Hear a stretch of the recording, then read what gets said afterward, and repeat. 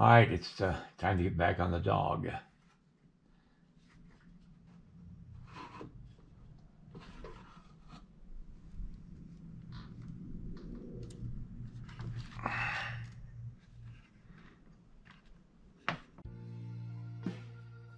Time to play with some clay.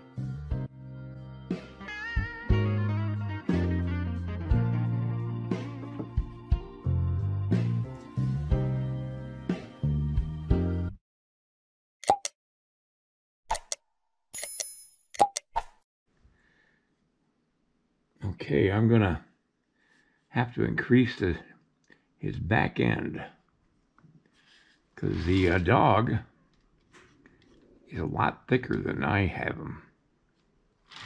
Now this is not a new pup by any means. This is a puppy that is still a puppy, but he's not a new puppy. He's 4 to 6 weeks old, maybe.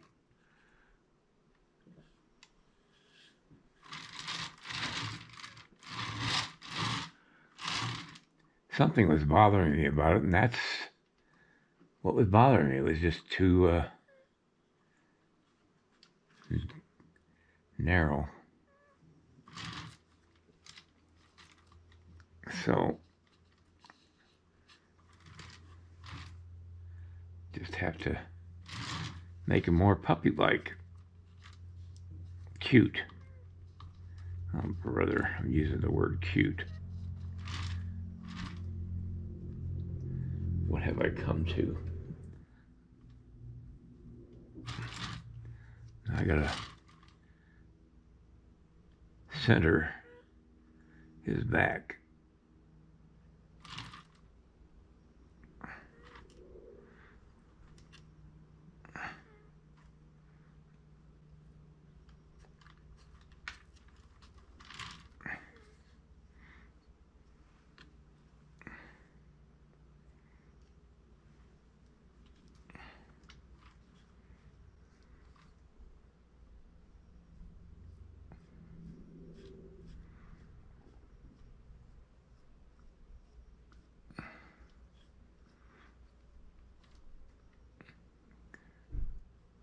I read some stuff about the American Dingoes last night. They're actually better known as Carolina dogs. And the thing that makes them very unique is that they've never been bred to become a breed, pure breed. It doesn't have a mix of a bunch of other dog breeds. They only recently discovered these dogs, and they were more or less in the South, but they did exist on the West, out West too, but anyway, that's just what I found out.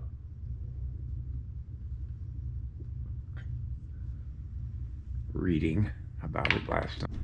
They figure they came across the Bering Straits. They figure they came across with the whoever came across the Bering Straits, and it's fascinating when you think about it.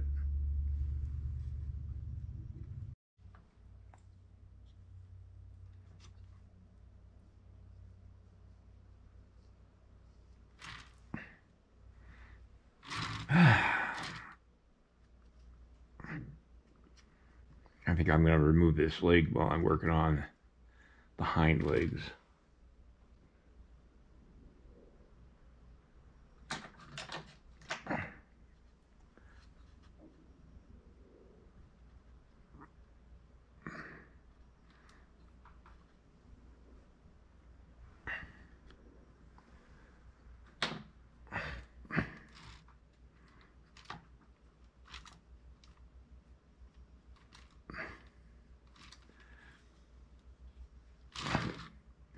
I'm not going to attempt to do any fur texture because I think that might be too much detail.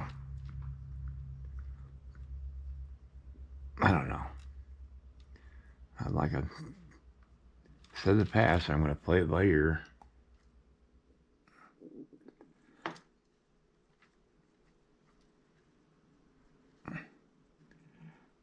Now I notice that this leg, the front leg, kind of overlaps the front toes of the dog, the puppy. And so I'm going to do that.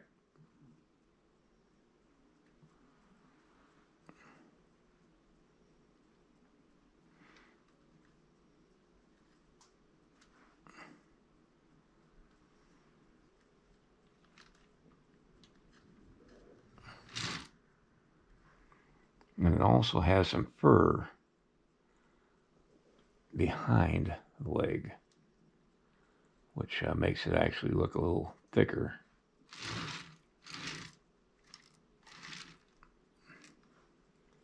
And I'm also going to fill in that hole so that we don't have to cut that leg apart.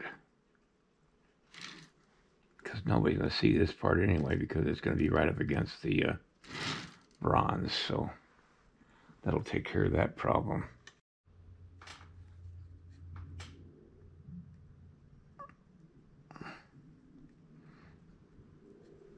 Okay. Just smooth everything out. Make it easier for the mold maker to take the mold apart.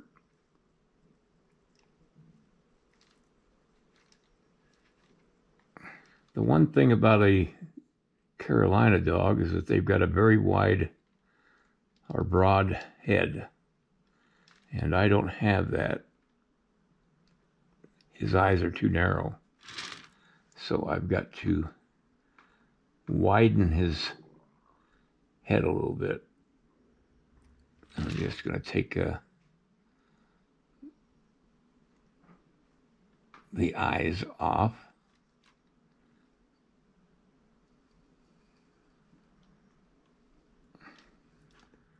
Okay, I'm just going to, and I got to do it on both sides.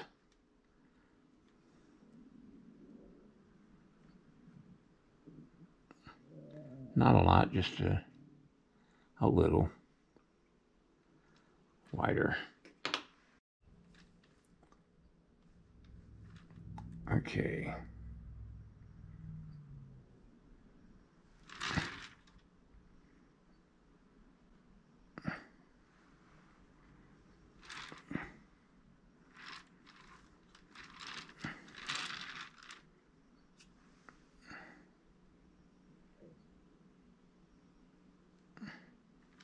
I'll take the ears off for now. I'm going to have to do those anyway, so might as well take them off now.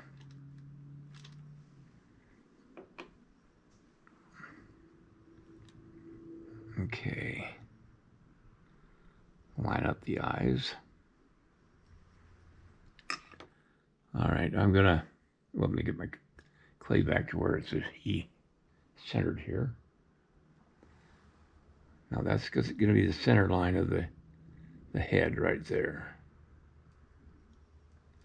And I want this eye to be the same distance from the center as this eye.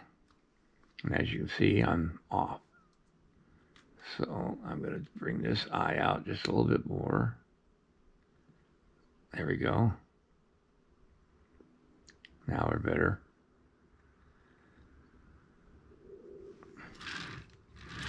Make sure they're even, or same frontal area.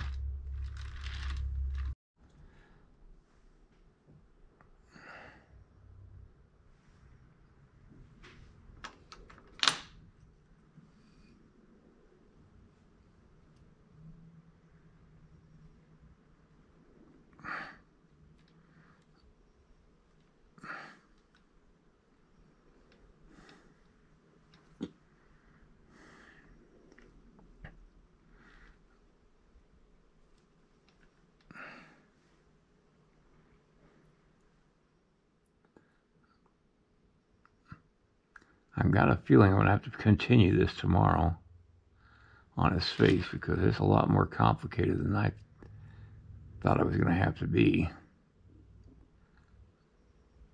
which is not bad. I did notice something that I didn't catch before. There's a broad area right above the eye, the nose, or the nasal area, or the snout, that separates the two eyes. And I neglected to do that. Also, his nostrils are crooked, so I've got to straighten those out. There we go. That nostril is lower than the other nostril. Okay, good.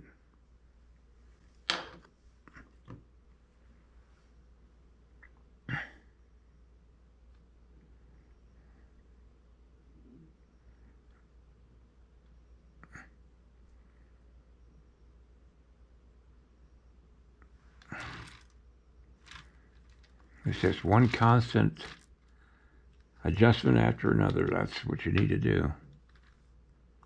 All right, that's going to have to do it for today. And I'll pick this up tomorrow with a new outlook on the face. Tomorrow I should be able to finish this dog. And then I can start working on her.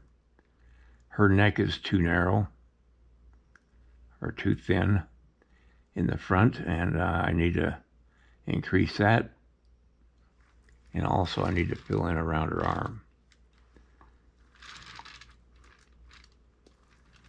That makes more sense now on the face. All right, see you guys tomorrow. Good night. If you like this video, please like and subscribe to my channel. It really would help me.